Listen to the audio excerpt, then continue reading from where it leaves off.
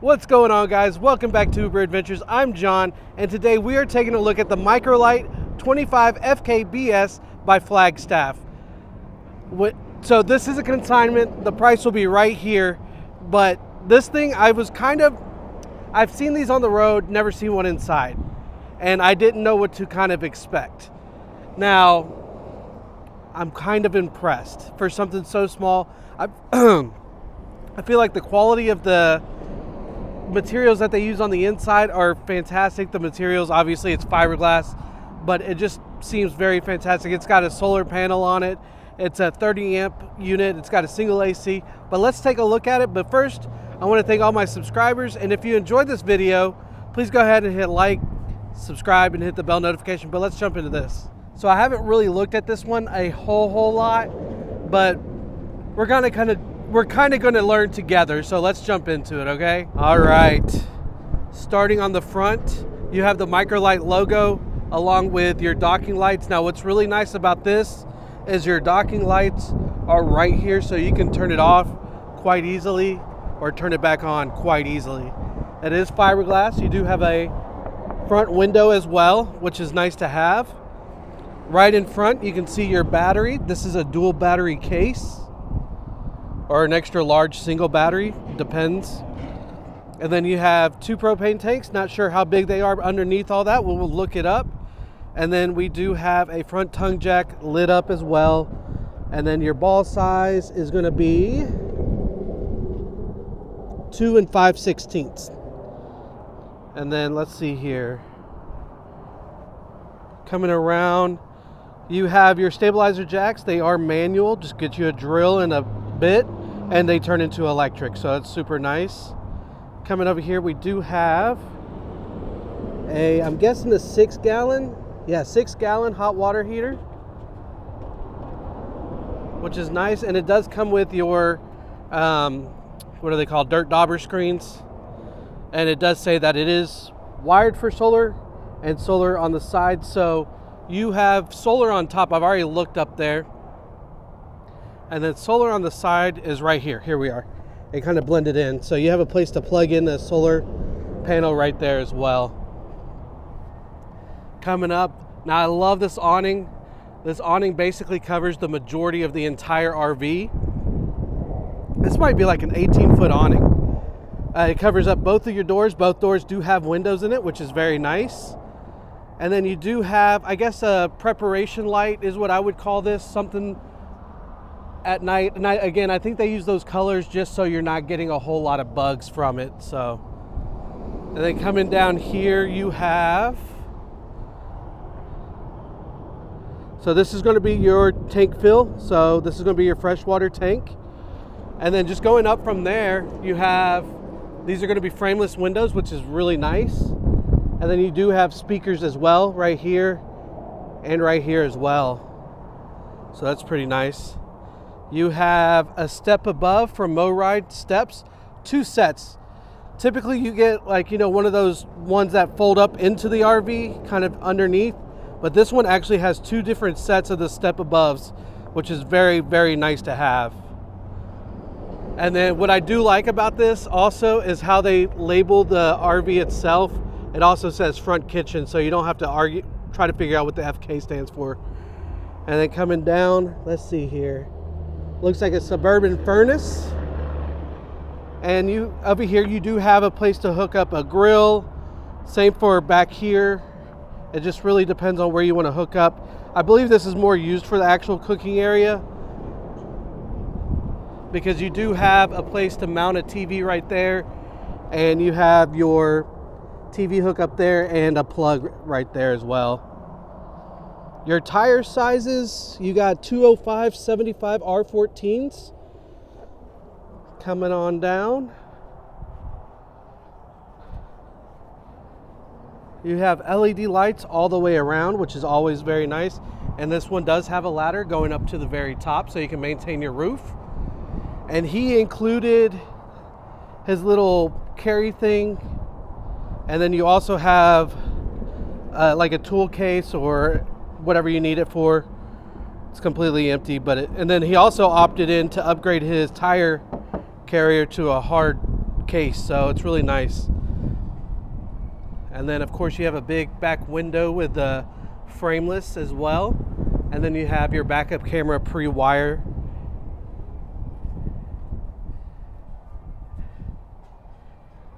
I like this RV. This RV is very, very nice. So coming on back, in the back slide, you have a storage area, which I believe is just under the bed. It's aluminum framed as well. This is the original tire cover, and so he took that off and put the hard cover. And then it's an unopened box for the grill. And then you have your power cord and a few other little here's and there's. So it's nice. It doesn't look like they used a whole lot of this stuff. And what I understand is they really only used it about 5 times. Coming on down, you do have all your hookups. So you're gonna have, let's see here, we have a tank flush, you have your city water connection, and then you have your antifreeze inlet. And then it's a 15 amp or 30 amp coach. And then right here is like a maintenance bay. You have motors, you have pumps, you have a place to put your water filter, and it does have filters. It's in a storage a little bit further down. And you have your outdoor shower. Just give you a good look at that. Coming on down, big beautiful window. Again, I love these frameless windows. They look fantastic. And then in here, there's I don't know if it comes with all 3, but at least 2 of them of your water filters. And then this is super tall, so if you need to pack something that's really tall, yeah, this will cover it. All right. Go ahead and close that. Get a good side view so far. And then coming in, you have another little storage area, and this actually goes into the RV itself. This is going to be a drawer or a cabinet, and we'll take a look from the inside.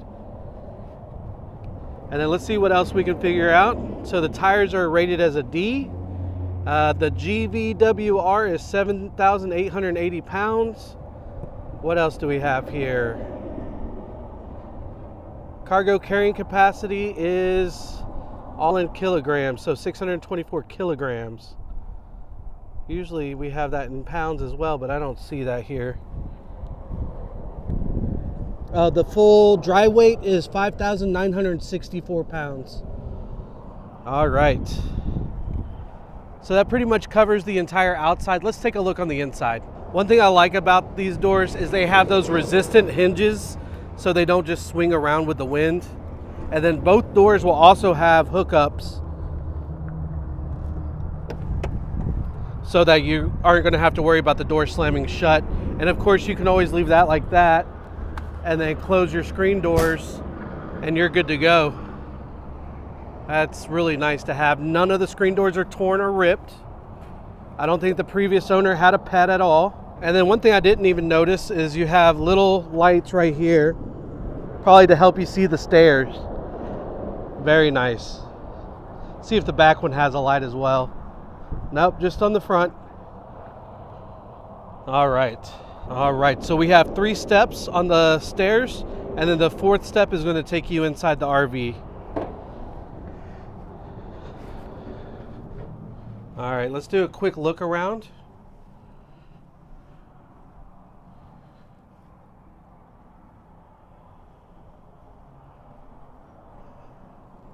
Very beautiful. Bathroom area. Huge bedroom area.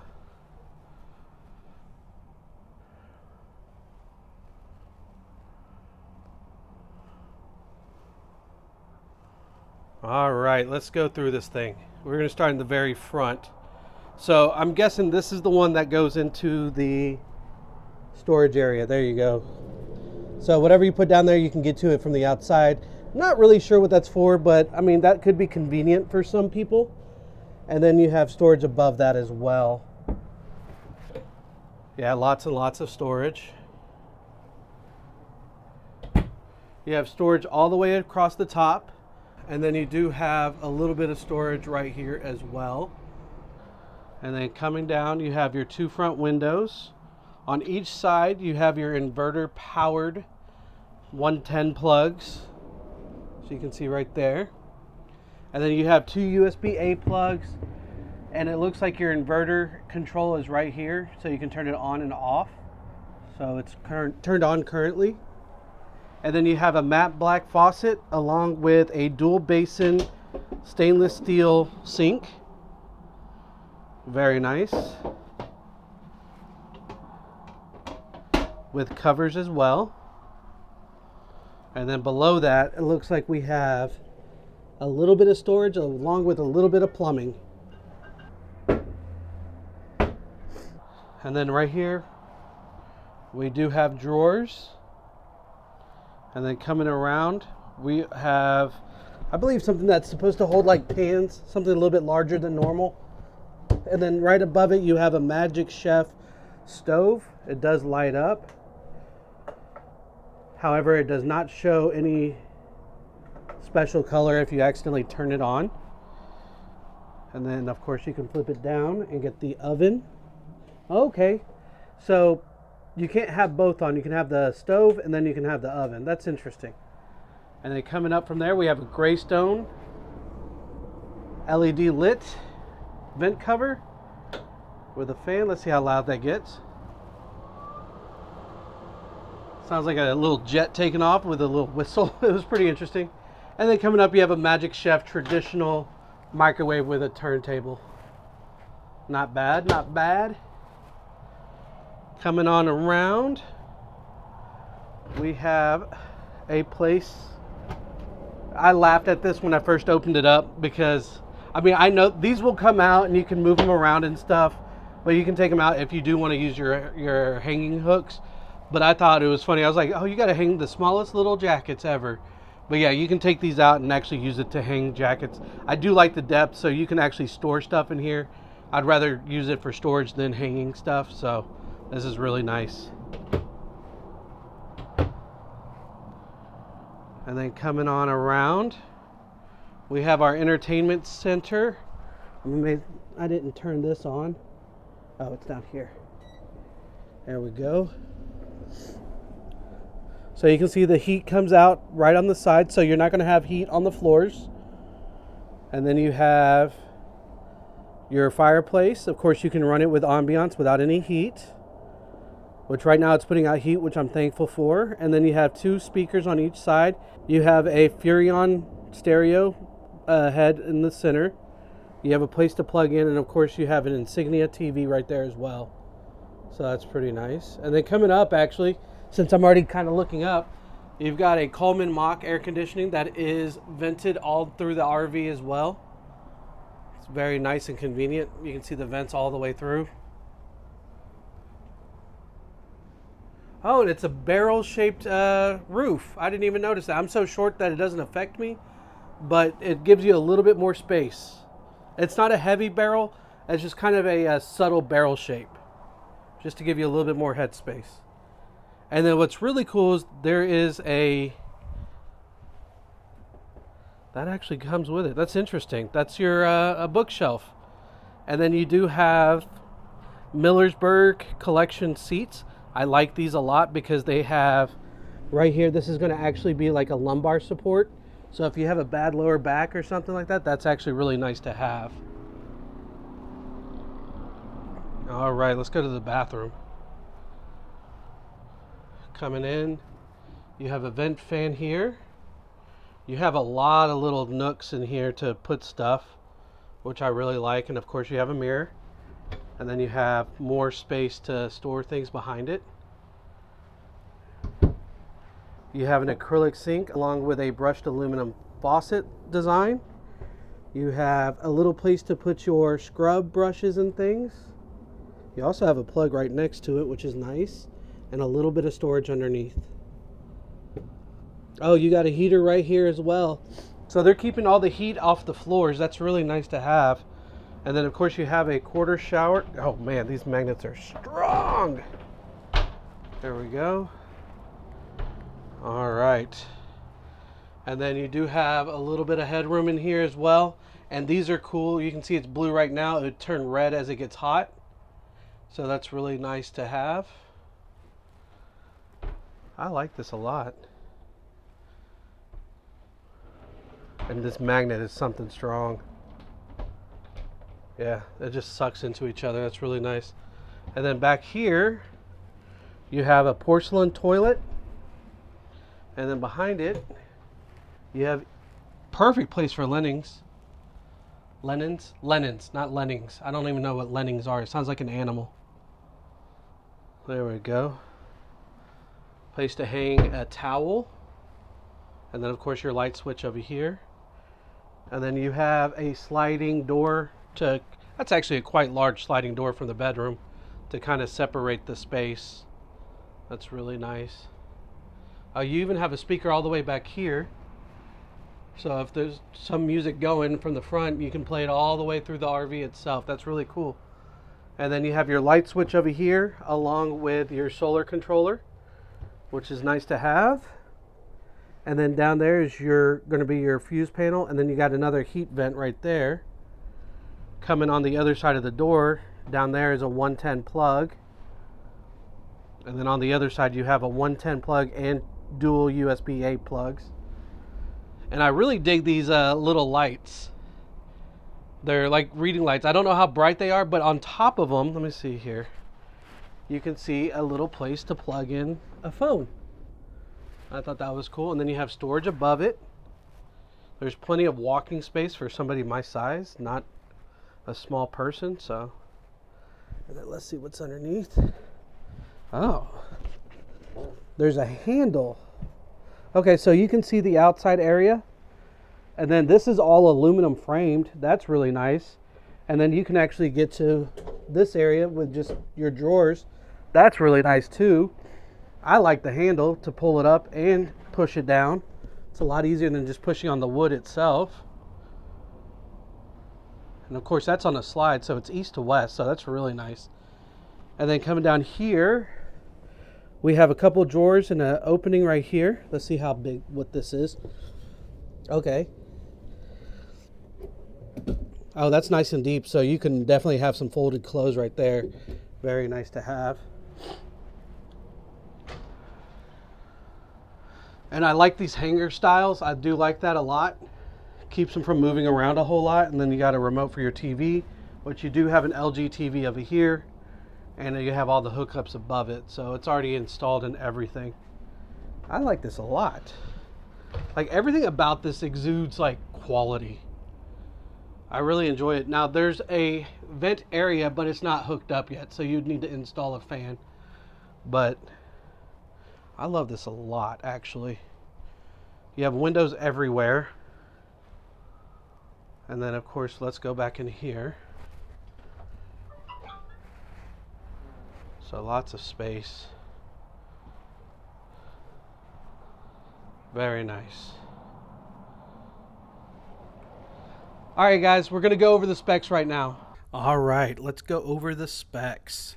So the length of this RV is 25.92 feet, the width is 8 feet, and the height is 10.92 feet. The dry weight is 6,033 pounds, the payload capacity is 1,777 pounds, and the hitch weight is 810 pounds. You have one freshwater tank, which is 54 gallons, one gray water tank, which is 60 gallons, and one black water tank, which is 30 gallons. You have two propane tanks, each of them are 30 pounds, so it gives you a combined total of 60 pounds. You have a 19-foot awning. I figured 18, so hey, I was pretty close. This RV can sleep 4 people pretty comfortably. Your air conditioning is 13,500 BTUs and your heater is 35,000 BTUs with a 6-gallon hot water tank, and that pretty much covers everything. Back to me.